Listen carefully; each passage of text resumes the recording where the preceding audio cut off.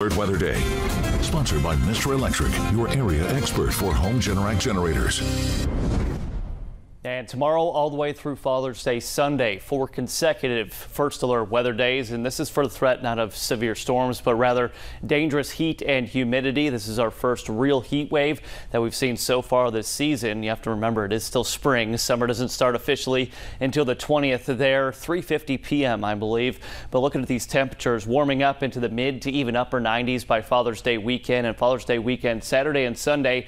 Those would be the hottest days we have seen yet, with the heat index anywhere from 98 to maybe up to 105 degrees. I have to point out that there is a chance of seeing a pop-up shower or storm by Father's Day Sunday. Today, not bad out there. Temps will make it into the mid to upper 80s. The big ridge of high pressure, that heat dome, if you will, that's giving us this stretch of hot and humid weather, that starts to break down, and that allows some more showers and storms to fire up next week, and it will knock down our temperatures just a little bit. We'll be back still above average, but in the low to mid 90s, not mid to upper 90s. Great day to be outside on the pool deck. Make sure you're wearing your sunscreen. We are starting to see some more cloud cover push in, and that trend will continue as we go through the rest of the afternoon into the evening. Temps again in the mid to upper 80s. Got that sunscreen on. Just some basic heat safety pointers here. Download the 48 weather app. It is free, unlike all those streaming services, but you get the hour by hour forecast, know exactly what that feels like, temperature is, see what kind of wind we're dealing with.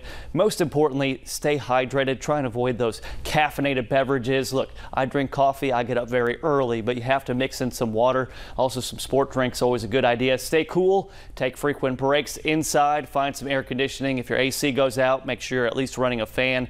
And this is a big one here, especially with the first heat wave of the season. Know the signs of heat-related illness, that being heat stroke and heat exhaustion, both very serious. Now, we've had the blue over us, the low, comfortable dew points, but already seeing those dew points climbing into the 60s. And watch what happens here over the next couple of days. We get that southeasterly flow returning. All of that Gulf of Mexico moisture continues to stream in, and there's no more blue to be found on this map across the southeast. We're all going to be sweating it out here, especially by Father's Day Sunday. Heat index here for tomorrow afternoon, feeling like low to mid 90s. That's day one. The more days we string together that have a heat index in the 90s to triple digits, the more likely people are to start suffering from heat exhaustion and heat stroke. So I know some of you have to work outside, but if you can, just make sure you're taking breaks or work earlier or later in the day when it's not so hot. All of us in the 80s here, low to mid 80s at that.